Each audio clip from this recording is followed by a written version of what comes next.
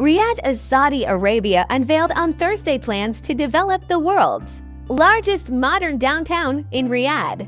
Crown Prince and Prime Minister Mohammed bin Salman, who's also the chairman of the new Murabba Development Company and MDC, announced the launch of the new Murabba Development Company.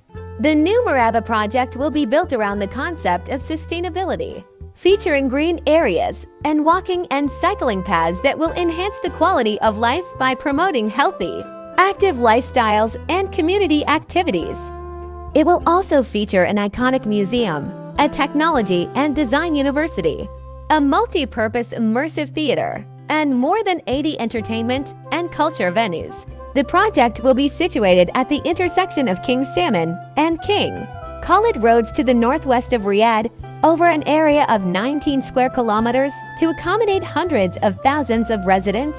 The project will offer more than 25 million square meters of floor area, featuring more than 104,000 residential units, 9,000 hotel rooms, and more than 980,000 SQM of retail space, as well as 1.4 million SQM of office space, 620,000 SQM of leisure assets, and 1.8 million square meters of space dedicated to community facilities. The project is due to be completed in 2030.